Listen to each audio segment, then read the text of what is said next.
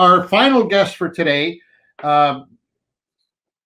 probably, in my opinion, in terms of a sports celebrity in this country, not just in appearance, but his voice, probably one of the most recognized that we have. And there are some very recognizable ones. So for us to be saying that, that means an awful lot. He is a former Major League Baseball catcher. He played with, I believe, Kansas City, if I'm not mistaken. And another stop, and then our Blue Jays. He was a back catcher with the Toronto Blue Jays. He also managed the Toronto Blue Jays. Went on to a tremendous career in broadcast, both in Canada and the U.S. And is still Milwaukee Brewers. Thank you. And is still broadcasting to this day. I was listening to his lovely voice just 2 days ago. His name is Buck Martinez. Good morning, Buck. Afternoon, Buck. How you doing today, fellas? Good to be with you. Right. So first of all, you make us look bad now. You're wearing a shirt and tie, so that's I got to go change. Just I'm getting ready to go to work.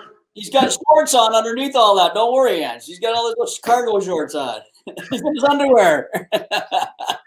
Let me just also tell folks that one quality about you that we absolutely love, not that the other things aren't important, but you're a crazy, totally addicted, fanatical angler.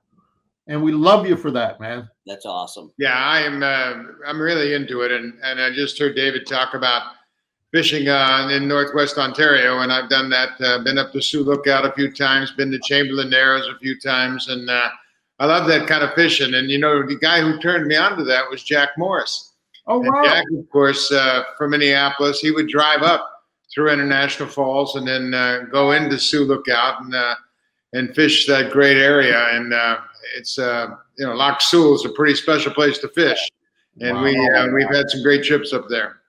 You know, that's huge as the Americans, not just the athletes, all Americans driving through in that area, the Fort Francis area, all that area. And they have such access to Lake of the Woods, Lac Sewell, all these Wabigoon lakes, all these fantastic fisheries, and they can actually drive to it. Where it takes it's longer for us to drive to it from Southern Ontario than it is for a lot of Americans to drive to it. Yeah, exactly. One of our producers here at Sportsnet is from the Sioux.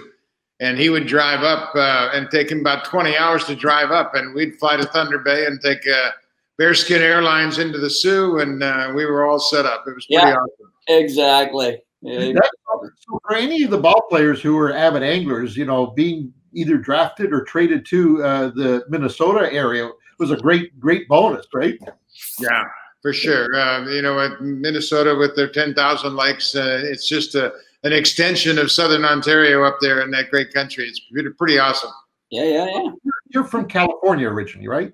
Yeah, I'm from Northern California. I grew up salmon and steelhead fishing and trout fishing and bass fishing on Shasta Lake. And then we moved to Sacramento, and I got into striper fishing in the Sacramento River. We have, you know, a big striper hatchery out there, and we have quite a striper fishery all the way from San Francisco Bay all the way up to Redding on the Sacramento River. Buck, before we get into all that stuff, I want to talk to you about your background in fishing and some great stories I know you've shared with us on the radio show in the past. So, but before we get that, let's just look at the present situation, the season that is going on with baseball. Of course, you are doing the color on this from a remote location here in Canada to games that are taking place in, not for the most part, in the U.S., and doing it in front of a screen. And I got to tell you something. And I'm not a huge baseball viewer, although I will, you know, occasionally watch it. But I got to tell you, the job that you guys are doing, being off location, is blowing my mind. I don't know how you do it. So maybe take a minute and just explain how you can make it feel live and that you're there on the field, but you're not. So tell me about that. Well, we are in what is called the Tim and Sid studio, and Tim and Sid have a show on the Sportsnet, of course, and they've been kind enough to let us work in their studio. And we have a monitor that I would say is probably 80 inches wide, and that's the one monitor. But then we have several other monitors in the studio that we have the bullpens, the field. We have a simulation of where the defense is set up. We probably have 8 or 9 different monitors we can look at one time.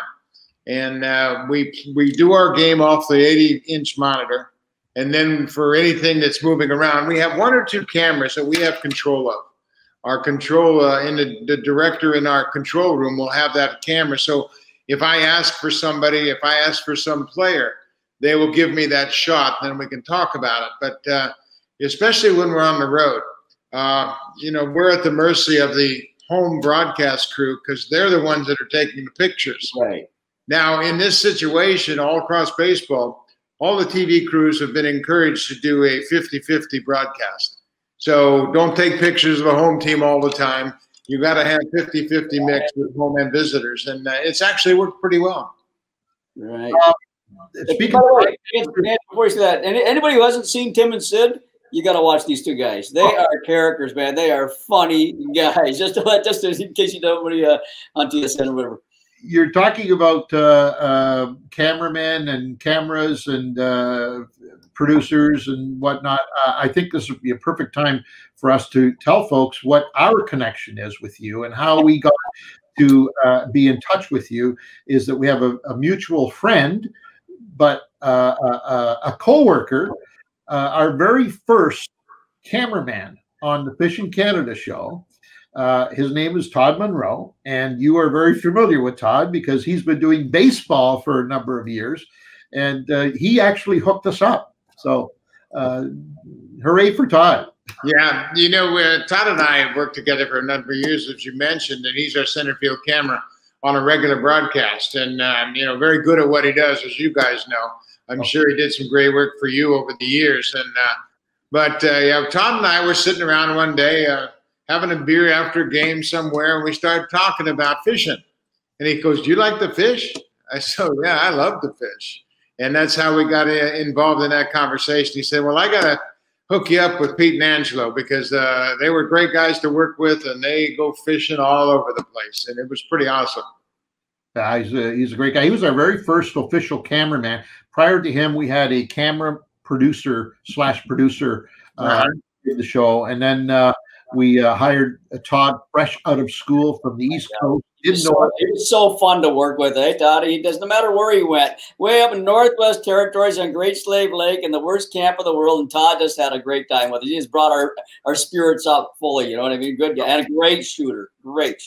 Yeah, he talked about Great Slave Lake, and Bear Lake, Slave Lake, those are lakes that I've always thought about fishing. I've had the chance to fish out west of Campbell River, and I fished for the Tyee salmon out there, and I've done it a few times. I haven't fished on the East Coast.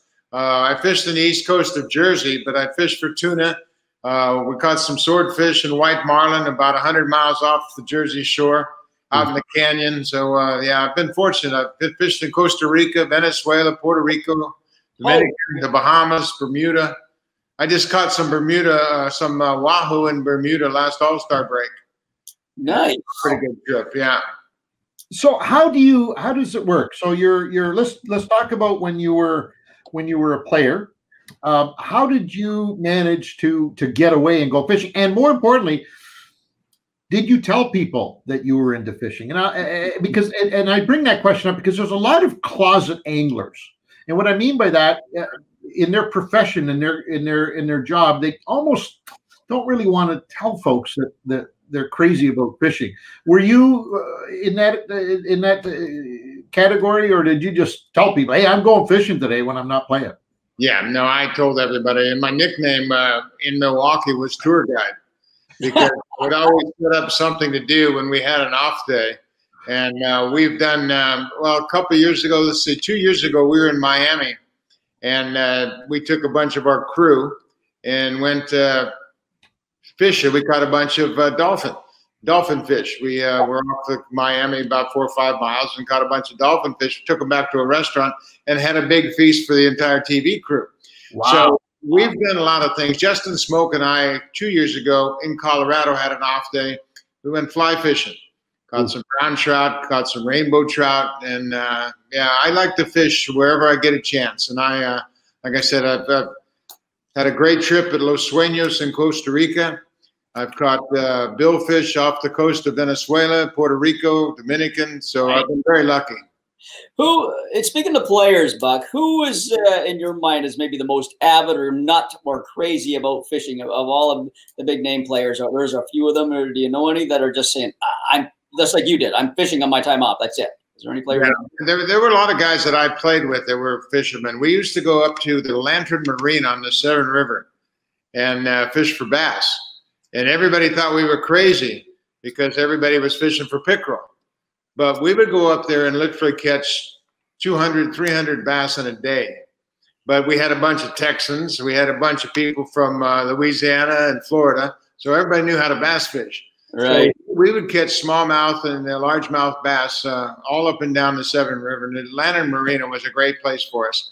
But that was back in the 80s. And I haven't been up there since and haven't done much of that kind of fishing. But yeah, Jim Acker, Jimmy Key, Rance Mullenix, Garth Orge, we all would go up there and we'd leave after a ball game, stay overnight, and get up the next morning in the dark. And we knew the place like the back of our hands, so we could dodge the rock piles and the tree stumps and all of that stuff. So it was pretty cool. Awesome.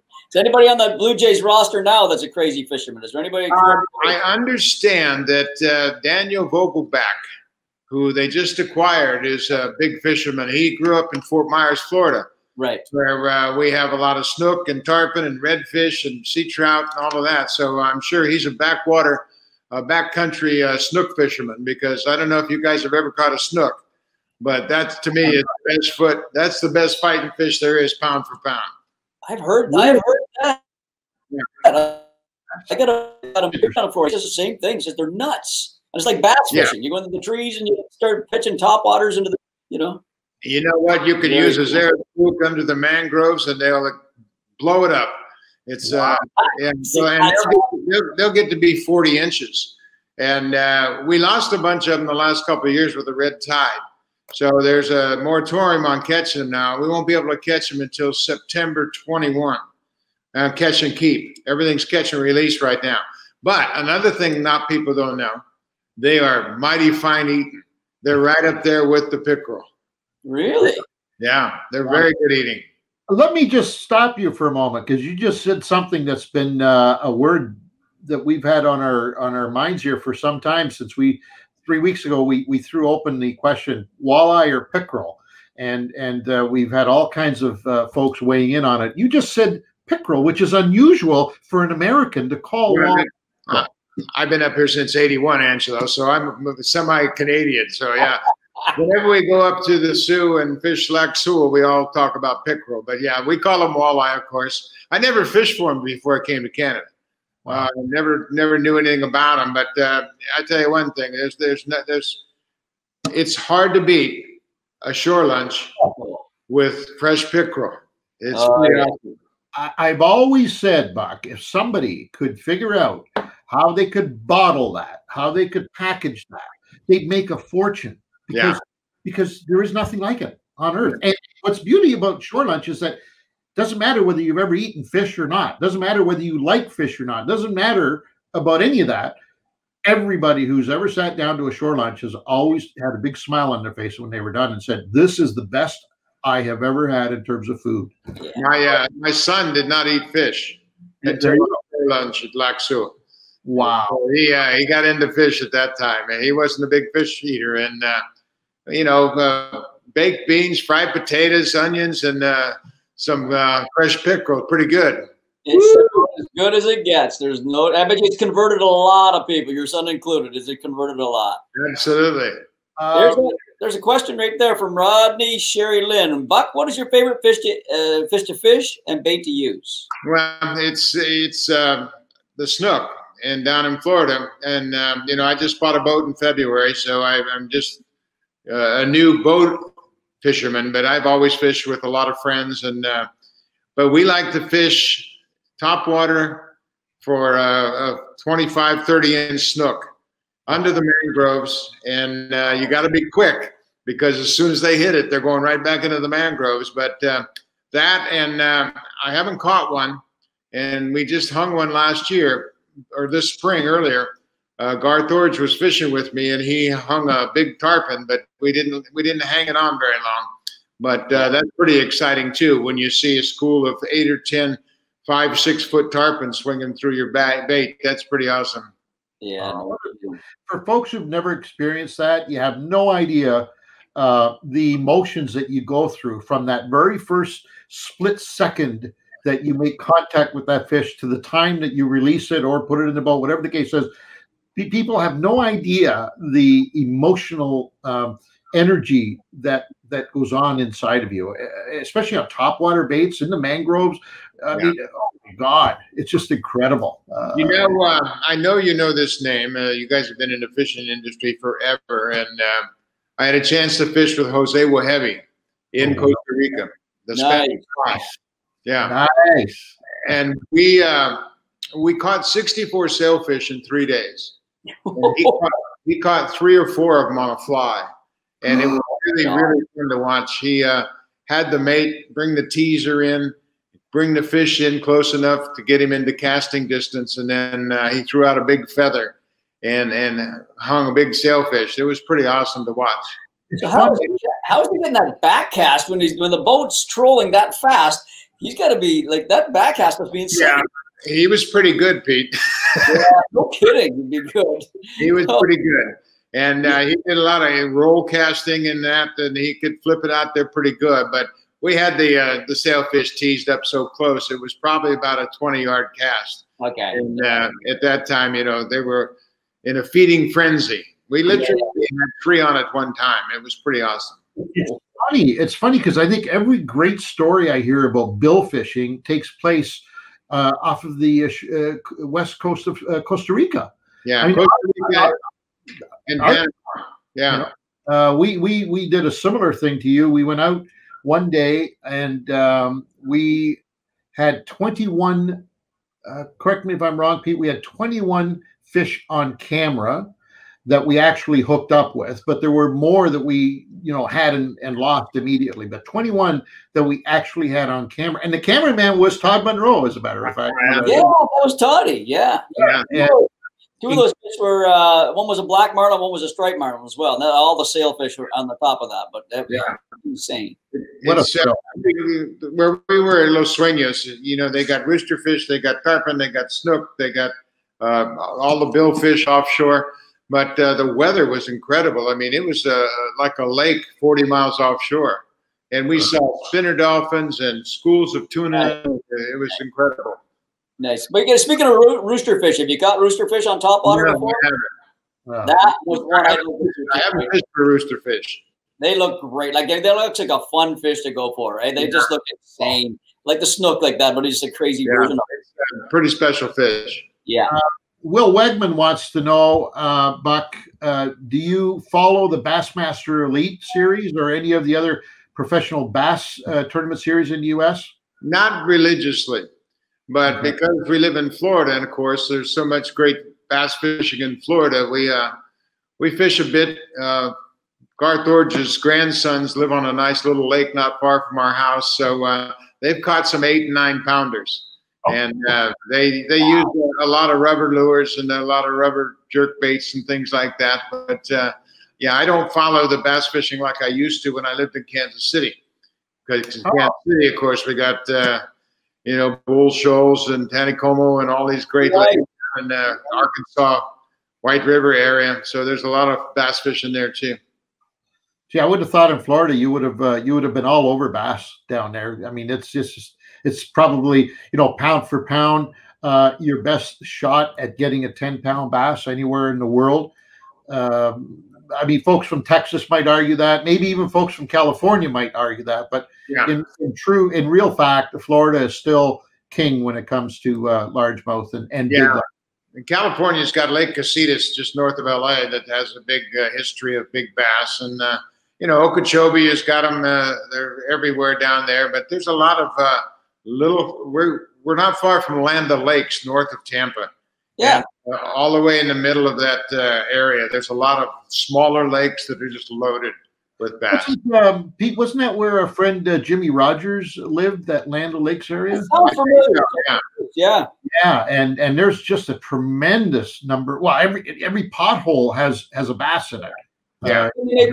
those pits, those sulfate pits or wherever they were. Remember the strip mines and all that? Those strip pits. God, that's over by Lakeland. Yeah. Yeah. We went in there one time. That's if you can get in there, man, you can have quite a day. But it was they turned a couple of those into golf courses now and ruined some good fishing. Oh, really? Is that right? Oh, for sure, for sure. If you ever want to get into some of those places, I think we can hook you up. We have a very good friend down there that you might be familiar with. His name is Roland Martin. Oh yeah. He could get you into some of those places. So we'll have to keep. Might have to get hooked up. Yeah, for sure. What's the weirdest? Okay, before we get to Tim, just hang on to Tim. Leave him up on screen for a second. What's the weirdest situation that you've been in, fishing wise, where somebody has done a double take and said, "Wait a minute, aren't you?" Yeah. It was without question. It was in Cabo San Lucas, Mexico. Nice. Cabo. Myself, my wife, Gary Carter, and his wife were on a Princess cruise. And we got off in Cabo and found a small wooden boat with 2 fishermen in it and hired them. Now, you'll understand how improbable this is. We went out probably 2 or 3 miles, and Gary caught a big sailfish, like a big Pacific sailfish, like 125 pounds. Just by chance, got off the cruise ship, walked down to the harbor, found a boat, said, "Let's go fishing." And these 2 guys took us out. And they were really good fishermen. It was like chumming for trout in a trout farm. And they had a couple of sails around, and they chummed them up, and they had the live bait, and they threw a live bait. And and then we got back to the dock, and somebody said, "Aren't you Gary Carter? Aren't you Buck Martinez?" Yeah, that was a pretty cool moment. Oh, that's hilarious. By the way, we do that. We have a fishery here on the east coast of Canada for bluefin, and there's a time. It's exciting. There's a time of year where we do exactly what you just talked about, and it coincides with the last day of the herring harvest, the netting of herring. Right. It's the very last day. On the last day, tuna opens. And what happens is the tuna, who have been conditioned to following these fleets of herring boats around because there's free food, every time they bring a net up, thousands of pounds of herring fall overboard, right, out of the nets. And so these tuna are eating them. So there's a time of year where if you can, work it out right, you fish adjacent to these the last day of the harvest for herring, and you get a bucket of herring, and you literally hand feed these fish and see where the biggest fish is as they come up to the surface to eat. Incredible experience, absolutely breathtaking. But they're not small. Like 600 pounder would be a small group. It was like massive. We've got so many opportunities here, as they do south of the border. Our biggest problem is our window so short. Sure. This part of the world, we have to cram everything into a short period of time, especially when it comes to the more northern areas. If we talked to Dave McLaughlin a few minutes ago from Lodge 88, their window of opportunity is basically 4 months, and that's if everything goes well. If they have a recent or a decent ice out early in the year, if it prolongs, into a week or two later, their window's basically 3 months, 90 days. They have to do all of their business in 90 days. But having said that, that's why our fishing is so outstanding, right? Yeah. They're not pressured 12 months of the year. Exactly. And even things like, and I don't know whether you've had this opportunity, but I'll ask you, having spent so much time in Toronto, did you ever think of, or have you ever gone fishing in the Toronto Islands? Yes. Oh, you've done it. Okay. Yeah. It's salmon, of course. There's big pike around the center island. Big pike. Yeah. And I fished, I want to say, I'm not sure which river it was. It was out east, maybe 15, 20 miles, and caught a bunch of big trout in the spring, big rainbows coming out of the lake. Yeah. And that was fun. Real light line, 2 pound, 4 pound line, and leaders, and little tiny egg balls and egg sacks. probably Ganaraska or Wilmot or the Oshawa Creek, any of those rivers. Oshawa Creek. It wasn't far. Okay. It wasn't far, but boy, we got into them one day. And, maybe Duffins Creek, any of those. Duffins and Pickering would have been, yeah. Yeah, they're all pretty full of trout when you get nice rain. Oh yeah. Fresh water goes into the rivers, and they run up that stream pretty good. Now, that would have been freaky for somebody to be walking the Duffins Creek or Oshawa Creek area, minding their own business, and all of a sudden this guy comes walking down the path and starts fishing beside you, and you look over and you do a double take and say, wait a minute. There's no way. I look a lot different. I got waders on, I got a hat on, I got sunglasses on, and nobody recognizes me. And now it's even better. You can put a COVID mask on. Nobody sees anything. All they see is that right there. I'm going to give you a quick celebrity story that I experienced, and it wasn't fishing, but it's very similar to. So I was in Vegas a few years ago, quite a few years ago, and it's the wee hours of the morning. I get up early, and there's nobody in the casino. I go downstairs to have a coffee, and I'm sitting at this machine by myself, nobody else around anywhere, right? And I'm, mindlessly playing away and sipping my coffee, and I'm cognizant of somebody had just come in and sat about, 6 or maybe 7 machines down from me, and I'm not even looking, and I'm playing. And after a while, I just glanced over, and I did one of those, and I said to myself, my God, that's Mike Holmes, the famous TV do-it-yourself guy. But I was too embarrassed. And if people don't think that, celebrities see other celebrities and they don't know what to do, right? I'm too embarrassed to say anything. So I continued playing, and he continued playing. And then at some point, he walked off and I walked off and never connected until about 2 years later. We're at a charity function, and we're at the cocktail area I'm having a drink, and over comes Holmes, and he says, how you doing, Angelo? I said, fine. Mike Holmes. I said, well, I know who you are, and why not? He says, he says, there was a guy in Vegas a couple of years ago that I almost went over and said hello to, and he looked just like you, and it was me. So both of us had that same experience, right? But we're too embarrassed to come over and say hello. I think most people that would recognize you on the stream or on a lake or whatever would probably be too embarrassed to come over and introduce themselves, I think. I'm going to tell you a quick story. It was a piece of irony because we were up on Lac Sioux fishing in a particular small arm of a lake with a guy that was a guide. We'd gone to his lodge, and he was taking us up this one special place. And we pulled around the guy, and he had a Kansas City Chiefs hat on. And I said, hey, you guys from Kansas City? He goes, hey, you're Buck Martinez. In the middle of Lac Sioux. But he was a Chiefs fan and a Royals fan, and he happened to be my dentist's father. Yeah. No way. Yeah, it was pretty freaky. I'm up in the middle of a lake in Lac Sioux, 1,500 miles from Kansas City. Yeah, that's always up there. It was a great story. Hey, Buck, do you ever go ice fishing? Have you ever tried ice fishing? Do you enjoy ice fishing? If you did. What was that? You ever go ice fishing? You ever tried ice fishing? No, I haven't.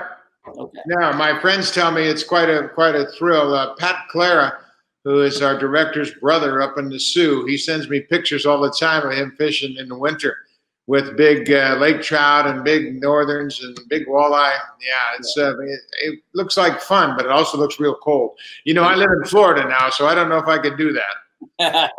You got a good excuse, buddy. Last thing you want to do is leave Florida to go ice fishing. You just recently bought a boat. What did you get? The boat, my boat. I got a 27-foot Robalo center console with twin Yamaha 200s. Oh, that's a nice boat. Yeah, it's a pretty slick boat, and I got it parked in my backyard. I got it on a lift, and I can just go outside and jump in my boat and go down the river. Nice. What river are you on, Buck? Where are you? What are you? What are you? I'm on the Anclote River, just north of Clearwater. Obviously attached to salt. Well, you get up to the ocean from there, I'm assuming, right? With that boat. Yeah, there's snook under my dock. We have manatees in the river, and there's trout and everything, and we've got eagles and everything. It's beautiful. Very nice. Awesome. And I'm only 16 miles from Dunedin spring training. Oh, nice. Convenient. Speaking of spring training, just to get back into baseball for just a moment, how do you see the season? Are you confident that the pandemic will not hold us back from having a full 60-game season, or do you have any concerns? What's your views on that? I think everybody has concerns. You just never know what might strike next, and it's been such a fluid situation, of course, with the Cardinals in Miami having their big outbreak. And then there have been, the Blue Jays were affected by the Marlins outbreak, and the Yankees have been affected by the Mets. And, you just keep your fingers crossed. This last week, there were no positive tests in Major League Baseball. So that's a good sign. And I think most of the teams are doing a great job. And the Blue Jays have been phenomenal in what they've done. From the moment they moved into Rogers Center for summer camp, the players have been unified. They developed their own code of conduct, and everybody's following the protocol. And knock on wood, they haven't had any positive tests, and they've been able to play whenever they have an opponent that is ready to play. Right.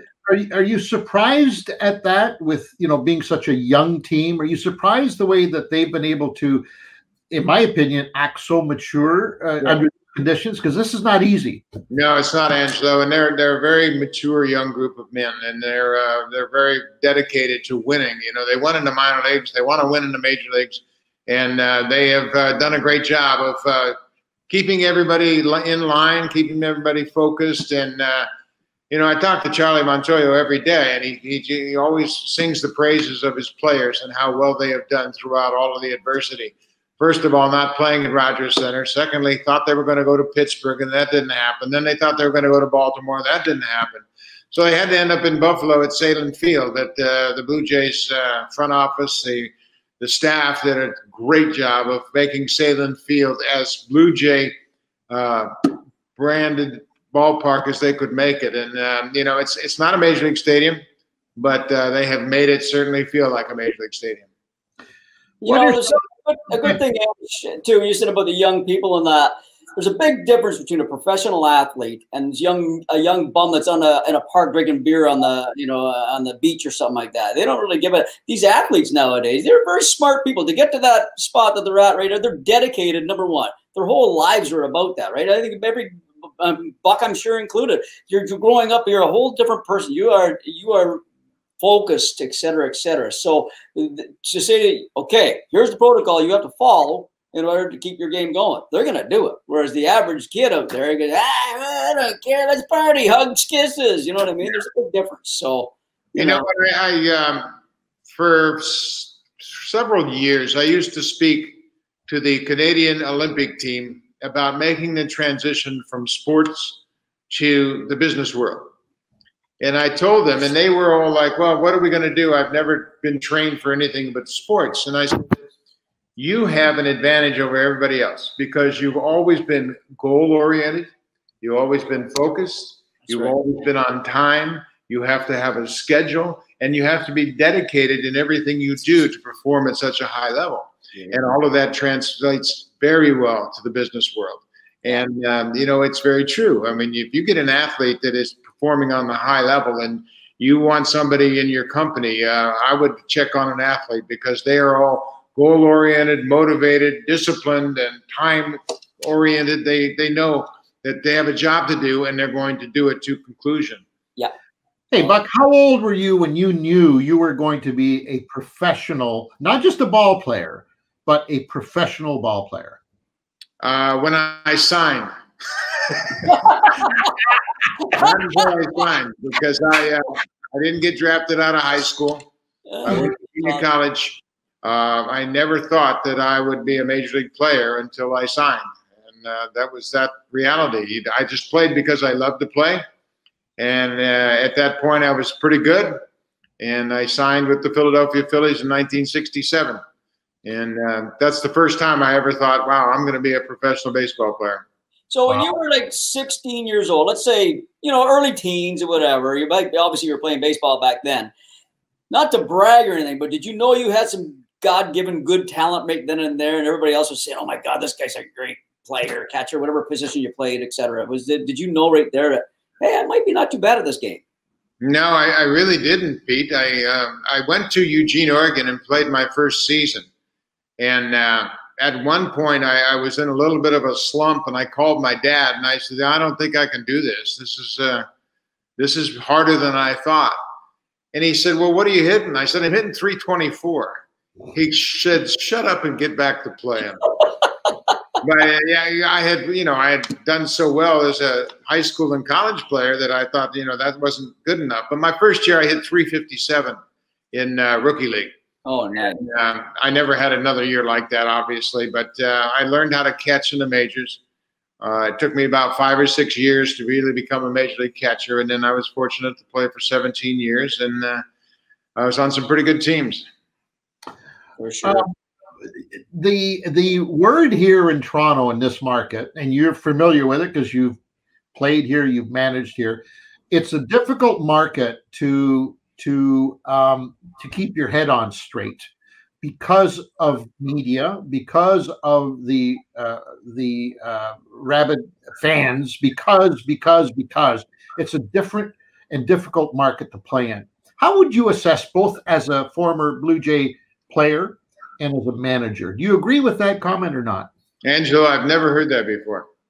I've never heard that Toronto is a difficult place for a baseball player. It might be a difficult place for a hockey player because everybody is so rabid about the Maple Leafs. But when I first came here in 1981, we weren't very good, but I met Peter Witherington and Peter Hardy, the presidents of Labatt, who owned the team at the time, and they were very concerned about making the Toronto Blue Jays a first-class operation, so players would want to play for the Blue Jays. And they did it from day one. And Pat Gillick was there, Paul Beeston was there, Bobby Cox became the manager in '82, and the fortunes turned around dramatically. But I have never heard a player that has played here complain about Toronto. Mark Burley.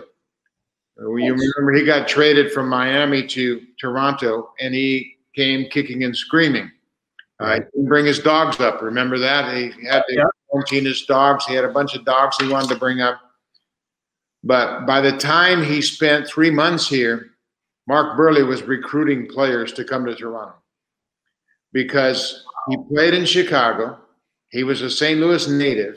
And when he played for the White Sox, it took him an hour and a half to get home. When he played for the Blue Jays, he was on his couch in 7 minutes. Well, that answers my next question. As a manager of the Blue Jays, how difficult was it recruiting players? And it sounds like it was not an issue at all. Now, when you think about the great teams in 92, 93, they brought in free agents that you never would have thought of come here. Jack Morris came after being the star of the World Series in '91. Yeah. Dave Stewart came here, Dave Winfield, they had David Cohn, they had Ricky Henderson, they had all those guys that were great stars in the States clamor to come to Toronto. And they loved it. And then you remember back then the stadium was full every night, 54,000 people every night. Yep. And it was a rock concert every single night from the moment it opened up in '89 until the players strike in '94. Do you think we'll ever see another Canadian baseball team in the majors again? I think the owners are anxious to expand, and I think Montreal is a team that everybody's talking about. I know Warren Cromartie is involved in the group over there that keeps raising awareness about Expos baseball and wants to bring an Expos team back to Montreal. But if you were to ask me today, what do I think? I don't know what's going to happen tomorrow, Angelo, in the sports world. It'd be nice to see the Expos come back, though. That would be a rivalry again if we could. I don't know if it'd be National League or American League. At the same time, I think the Blue Jays would be, I guess they would be quasi-supportive because they are truly Canada's team, coast to coast. Right. So, I don't know. It's going to happen. They're going to expand. We'll probably have 2 more teams in another 3 or 4 years. Hey, Buck, I wanted to ask you this earlier, and I said, no, I'm not going to be the one. Somebody will ask, and somebody just bailed me out. Philip Landry wants to know, he says, please ask Buck in the play which he had his leg broken, and still threw out the runner at third base. And did he know that his leg was in fact broken at the time? Yeah. I appreciate the question, Philip, but actually I threw the ball to left field. I missed third base. And while I had tagged out the first runner, and I was kind of dizzy, and but I knew I was hurt. My leg was numb. It didn't hurt. It wasn't a painful injury, but I knew I couldn't move my leg because my ankle was dislocated and I broke my leg. But I had the ball in my glove, and I was scooting around to get in position. I threw the ball past Garth Origin and went down the left field line into the Mariners bullpen. And George Bell picked it up and threw it back. And I caught it on one hop. So it was a 9-2, 7-2 double play. Wow. Jesse Garfield threw it to me. I threw it to George Bell, who threw it back to me. Wow. And I was sitting on my butt on home plate and tagged out the second runner. That is awesome. Oh my God. So was that kind of the end of your career? I know you played after that. I came back in one more year, but at that time I was 36 years old. I was near the end of my career. What hurt about the injury that was in 1985 was the fact that I missed the playoffs with the Blue Jays. Right. So that's the difficult part of it, because I was on that team and I would have been playing, and they had 3 left-handed starters in the series, and I would have played at least 3 of those games. So that bugs me. Yeah. Who was the catcher who filled in for you? Well, Ernie Witt was the defense. He and I worked together, but they brought up a couple more guys after I got hurt. Right. Regrets in terms of your professional career? Yes. I didn't manage like I knew I should have. Wow. Wow. So you can actually think back and say, yes, had I done this? Oh, well, really? Let me tell you the whole story. Please. Gord Ash hired me. He was my GM and hired me, and I signed a 4-year contract, and then he got fired at the end of my first season in 2001. So a new general manager came in, and he didn't. He was of the Moneyball era, and he thought that everything should be different, and I didn't carry out what I thought was the way to manage a team. That's all. That's very interesting. I got fired in June, and then I went fishing. All is well, anyways. Okay. Yeah. Speaking of fishing, if you, and you can, but if I'll just put the if in front of it, if you could put together the ultimate fishing trip and time and money was not an issue, where would it be? And what would it be? It would be. That's a great question. There's so many things I'm thinking about now. Costa Rica, thinking about the Marble Mountains in Northern California. What? It's a wilderness area with one lake in there called the Yukonam Lake, 60-acre lake with brown trout, rainbow trout, and eastern brook trout. And we used to pack horses in there and fish as a kid. It was phenomenal. But if I had my all-time favorite fishing trip, it would probably be on the Miramichi with Ted Williams. Oh yeah. Wow. No kidding. Yeah. I mean, he was a phenomenal sportsman, and I got to know him, of course. He was the manager of the Senators when I first came up, later went to the Texas Rangers, but most importantly, he was a teammate of Bobby Doerr's. And Bobby Doerr was a coach with the Blue Jays when I first got here in '81. Right. And he was from Southern Oregon. And he knew friends of my family that fished for salmon and steelhead on the Rogue River. And they would come down and fish on the Klamath River. And Bobby Doerr and I had a lot of talks about Ted Williams. I would have loved to have gone fishing with him. Yeah, that would have been an experience, I think, for anybody. And what a backdrop, the Miramichi. That was his favorite place, yeah. Yeah. I don't know if you've ever been there or not, but even if you're not into fishing, standing on any of the S-bends on that river, you feel like you're in a different part of the galaxy. It's the river runs through it, right? Yeah. Yeah, you're right. The thing about Ted is Ted was such a sportsman. And, you know, you guys are probably old enough to remember he represented Sears for so long. Yeah. And he had a whole line of guns and baseball equipment, fishing rods, everything was Ted Williams. Yeah. And he went up the Rogue River to fish with Bobby Dorr. And Bobby Dorr always wanted Ted to do a video on hitting. And Ted never wanted to take the time to do a video on hitting because he wanted to fish. Nice. Nice. Bobby took him out in their drift boat on the Rogue River and threw out an anchor and said, "We're not fishing until you tell me what you thought of hitting on a video camera." He pulled out a camera and videotaped Ted Williams in the middle of the Rogue River. Wow. Yeah. Oh, that's a great story. If you get back to normal in terms of baseball, if you were to get back to normal in terms of baseball next year, because obviously nothing is going to happen this year, but if you get back to normal baseball, does that preclude you from going on fishing trips? Nothing stops me from going on fishing trips except my wife. Wow. There is that. Okay. There is that. I'll tell you why I'm asking. Here's what I'd like to throw out to you, and you don't have to answer it here, but I see about 3 or 4 people have already mentioned it on this webcast. The guest just before you, David McLaughlin, who owns one of the premier, if not the premier operation in Northern Ontario.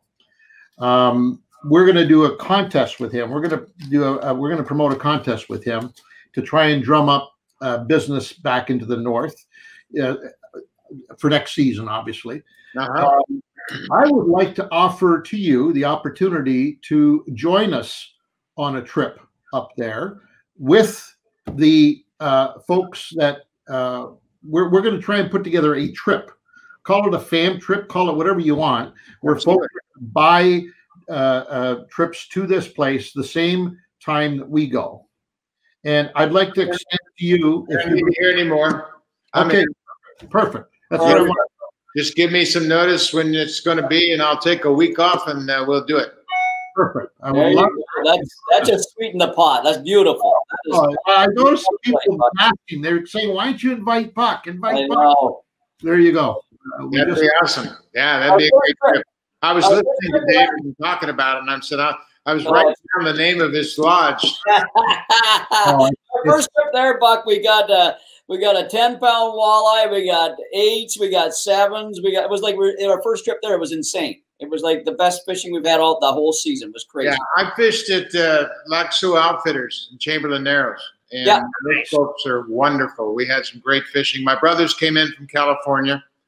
They'd never done that kind of fishing. My brothers are big bow hunters and outdoorsmen. They hunt ducks and geese and everything, and they fish like crazy. My brother Jeff, my youngest brother, has a jet boat, and they fish on the Klamath, and they do a lot of head fishing. And my other brother Jerry's got a bass boat, so they fish on the Shasta Lake and in Sacramento River. But, they came up, and we had a great trip. We had a great trip. Hey, speaking of jet boats, have you ever gone sturgeon fishing? No, but it's big in Sacramento. Oh, yeah, man. It's big. They, we do the same thing for tarpon. When you're sturgeon fishing, you put out your anchor line and you tie it with a release and a bottle. Right. So when you hook up with a sturgeon or a tarpon, you release your anchor and you have to chase them. Yeah. So you do that with tarpon as well. Yeah, we do that with tarpon too. What's really cool about these giant sturgeon that we have on the West Coast is that it's more of a hunt than it is a fishery, because since the electronics have become so sophisticated and high tech, what the operators are doing now, they're looking for individual fish and actually being able to determine the size of these fish. Yeah. So if you see 6-footers and 7-footers, they're apt to just leave them alone and keep going up the river until they see that 10 or 11 or 12-footer. And then they'll position the boat ahead of them, drop the anchor, but they know exactly how much rope they need to let out.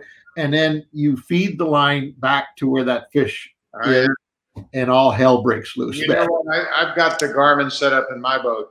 Oh, have you? Nice. And it's it's taken me several months to really utilize all of the tools it has. Exactly. It's phenomenal. And we do the same thing when we're looking for rock piles and grouper out in the Gulf. And the Gulf is pretty flat, but if you find a wreck or a rock pile and it's got the side screen and you can check the bottom out on the side scan and all that stuff, it's phenomenal what it does. But yeah, that helps us a lot in the Gulf too. The depth finders and the chart plotters and all that stuff that we have. And like I said, I'm a computer nerd, so it's taken me a little extra time to learn everything that it can offer, but it's been great. That's that's the key though to everybody watching is what Buck just said there. Just like Buck, just like Angelo, just like Pete, it takes time to learn this stuff. Don't expect you to look at it and say, there it is, there it is. But take the time, put that screen on, sit in your boat and look at it. The saltwater guys, for sure, they sit there. And you know what? It's so user-friendly. It is so user-friendly. You touch a pad, you touch a thing, you expand it. It's user-friendly. You just got to take time to use it. Yep. We're always in such a rush to go fishing. That's it. We don't take time to learn the things that are going to help us fish. Exactly. Yeah. And you know what's great about this technology is that you can practice and learn it off the water. If you don't want to take up your time on the water, because people they're limited to how much time they can spend. If you spend an hour or so every couple of days in your garage or at home and wherever you want to do it, these units are built to be worked with off the water to so that you understand how it flows and you understand how to work them. So my wife has hollered at me many times when I'm sitting up on my boat with the screens on and going, "What are you doing out there?" I have to ask you, does your wife fish? She likes to fish. Okay. She really does. She grew up in New Jersey and Jersey Shore. So yeah, she's been fishing her whole life. Yep. Oh, good. That always helps, right? Oh, absolutely, yeah. My good friend Garth Orge and his wife Patty, they're always fishing with us. And Garth's got a flats boat, and I got the Robalo. So he's got a beaver tail flats boat with a 40-horse Suzuki on it. So we can go in 6 inches of water and chase the redfish in the snook, or we can go out in the Gulf. So we got it covered down there in Florida. You sure do, my friend. You have got it all covered for sure. When's your next game? Saturday or is it tonight? Tonight? Yeah. Oh, you're up tonight. I'm dressed up.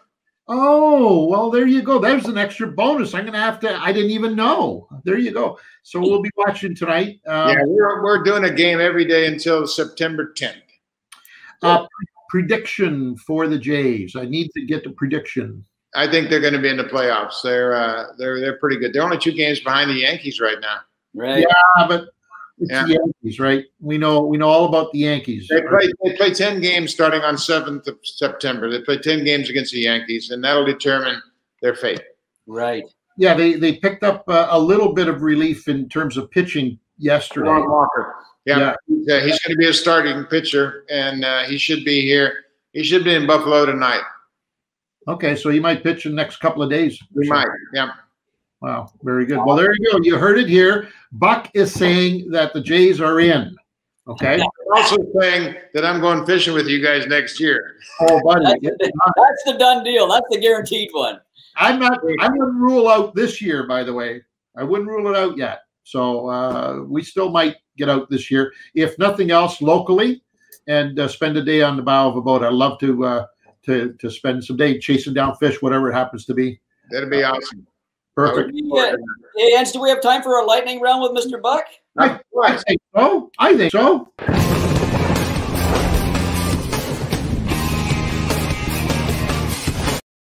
So, Buck, you probably saw on that and David's last interview, these little quick questions to you, 1-word answers or whatever like that, as fast as it can go. Okay. Sure. I'll start it out.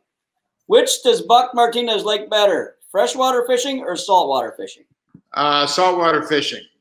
You never know what you're going to catch. Very good. It could be like I caught a 7-foot dusky shark in February. You can catch grouper. You can catch mackerel, king mackerel, amberjack, snappers, anything. You can catch anything on a given day in the ocean. And saltwater fish fight like hell too. That's for sure, right? They do fight. So let me throw this one before you, because you just took away one of my questions, by the way. Thank you, Mr. Bowman. You're welcome. As usual, you caught my fish. Okay. if you could only use one of these presentations on whatever species you want to fish for, fly or spin? Spin. Okay. All right. You know what? It's I'm about catching a lot of fish. Are you saying? Yeah, I'm not that classic fire fisherman that says, "Well, that was really cool. I got a 2-pound trout on a 6-pound line." No, I'm going to catch as many fish as I can. Buck, you're the man, buddy. That is hilarious. I agree with you 100%. They're a different breed, those fly fishermen. Oh, my brother Jim's a fly fisherman, and my other 2 brothers won't fish with him. That is awesome. Okay, Buck, do you like catching sharks, or are they a nuisance when you're out in the ocean? They're a nuisance. Yeah. They really are a nuisance because we're fishing for grouper and we're fishing for amberjack. We're fishing down deep, and they're everywhere. In the Gulf, Gulf of Florida, they're everywhere. We have a lot of bull sharks and dusky sharks and blacktip sharks, and there's a lot of sharks around. Yeah. But they're not dangerous or anything. You just get them to the boat and you snap the leader and you let them free. And some of them are pretty good eating. I've heard. I would never eat a shark. I would never kill a shark. Right. But I've heard that of nuisances. Go ahead, Ant. Sorry. Yeah. For you then, if you could do it all over again, broken leg notwithstanding, if you will, would you choose to be a catcher again, or would you pick up another position in baseball? No, I'd be a catcher again. When you think about it, everybody on the field is focused on the catcher. You get to talk to the batter, you talk to the umpire, you understand. That's why so many catchers have been managers, because they are involved in every aspect of the game. You have a pitcher's meeting, the catcher's there. You have a defensive meeting, the catcher's there. Anything involving defense, catcher's always involved. So, yeah, I think that's why so many catchers have been successful managers in their managerial careers, because they were always involved in talking about every aspect of the game. Peter? Beauty. Okay, Buck, since Buck was good at both of these, I'm going to make it a 2-part question because he was a great hitter and a great catcher. What baseball pitch is hardest for the batter to hit, and which baseball pitch is hardest for the catcher to catch? Ooh. The first one is, without question, a well-placed fastball. Really? Everybody gets away from the fastball. If you throw a fastball consistently, and Juan Marichal was a great pitcher for the Giants, and he was a Hall of Famer. Pat Gillick asked him in Cooperstown one time. He said, "Juan, how did you have such great control of 5 pitches?" He goes, "No," he said, "I had about 11 pitches." He goes, 11 pitches? He goes, "Yeah. Fastball in, fastball away, fastball in the middle, fastball inside, fastball down, fastball here." So there's 6 different pitches.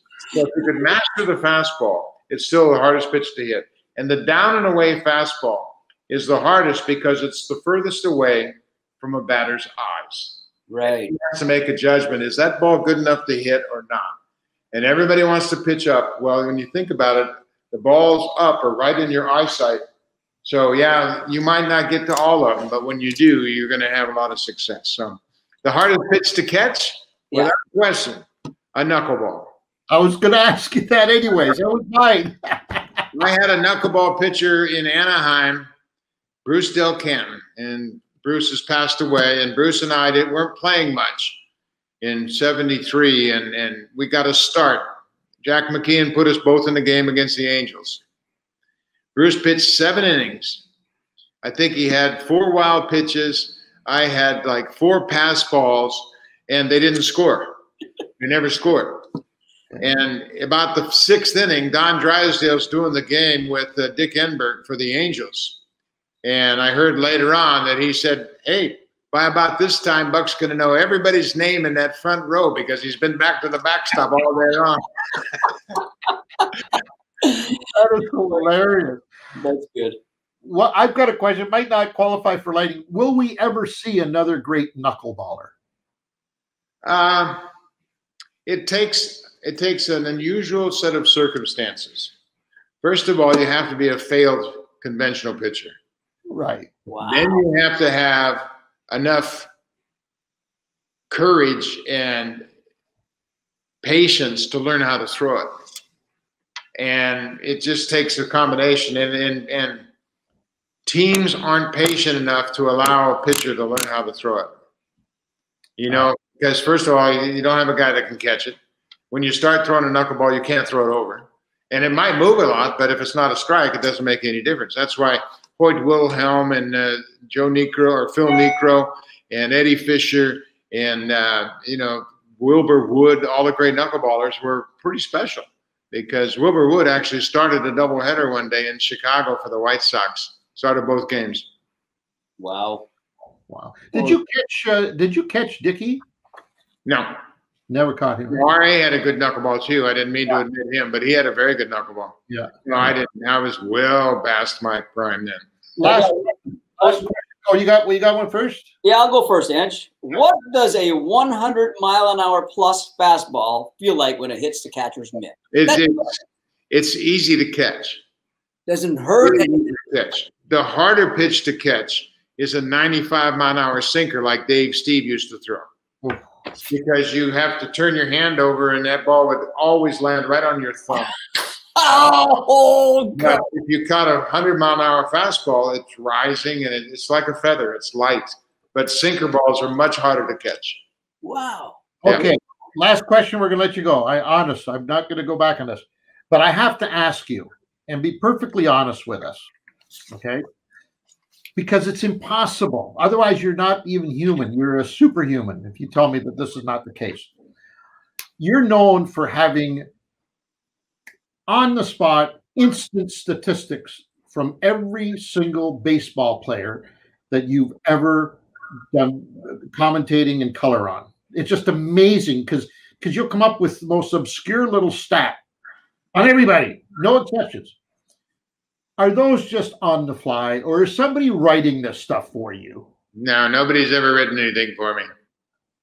So how do you know that this guy in 1993 threw, you know, a no-hitter or one ball shy of a no-hitter, and the guy on first dropped the ball, or you would have had a no-hitter? Like, how do you know this stuff? Angelo, I like my job, and I work hard at it. But I have a gift of recall. There's no question about that. Louis Rivera is our third base coach, and he's from Puerto Rico, and I played in Puerto Rico for 4 years. And he always marvels at the people I can remember that I played with in 1971. And it's just a gift I have, that I have recollection. But if you talk to a lot of baseball players, they can tell you what pitch they hit in the fourth inning of the Yankee playoff game in 1976. Wow. And it's just part of what we do. You know, it's funny, because Pete and I are both known in this industry as having, well, not in the industry, in our company, in our business here, amongst our friends, as having a poor memory. We both have, if you tell us something now, we'll forget it by the end of the day. However, to a man and to a fish, we can tell you about a particular fish that we caught 20 years ago on an obscure little lake, and we can tell you what bait, what size, what depth, what time of day we did it. So I understand what you're saying. It's just one of those things, right? It's your job, and that's what we do. We remember fish and present. The three of us are pretty fortunate because we have jobs that we love. So when you have jobs that you love, everything is good about it, and there's nothing to forget. You remember every day that we are at the ballpark, every day that you're in a boat, every day that you're with your pals fishing. It's pretty special. And it's a great way to throw this out and say, we loved having you on today, man. Awesome, buddy. Awesome. Well, I enjoyed it as well. It's always great to talk to guys that love fishing, that's for sure. We look forward to our get together. We look forward to getting you out on a boat here locally. We look forward to perhaps getting together with you in Northern Ontario with a bunch of the fans that are watching today. And more importantly, I look forward to watching tonight. I'm sure great about that. All right, but you guys, I look forward to spending some time with you on the water. That would be a fun experience for sure. We'll have fun for sure. Take care, my friend. We'll talk. Thanks, guys. Hey, buddy. Buck Martinez. Does it get any better than that? Oh, that was a great little show. It was just like we had all kinds of different aspects of fishing, and you ended up with Buck Martinez. Wow. That was fantastic, buddy. And well done to Jordan and Mike and Sarah and everybody who set the show up too. Fantastic. Well done. I am so excited about sharing a boat with Buck. Oh, yeah. I think that is the only way it could be better. And I'm already thinking about this, okay? The only way it could be better is to be on a boat with Buck and Roland Martin. That'd be a good one, wouldn't it? Huh? That would be a good one. Maybe. That would be some fun fishing right there. Old Rolly entertaining us, Buck right into it. So maybe what we do, we build this contest that we're about to unveil. We give away one of the trips to Lodge 88, right? But we do a fam trip at the same time where people can buy into that trip. And we put celebrities like Buck and maybe Roland there at the same time. That's not bad. We can work on something like that. We can work on that. And we'll throw you and me in just as a bonus. How's that? Yeah, they don't even want us now. You're just sweetening the pot so well. They can Bowman and Viola stay home. You're done.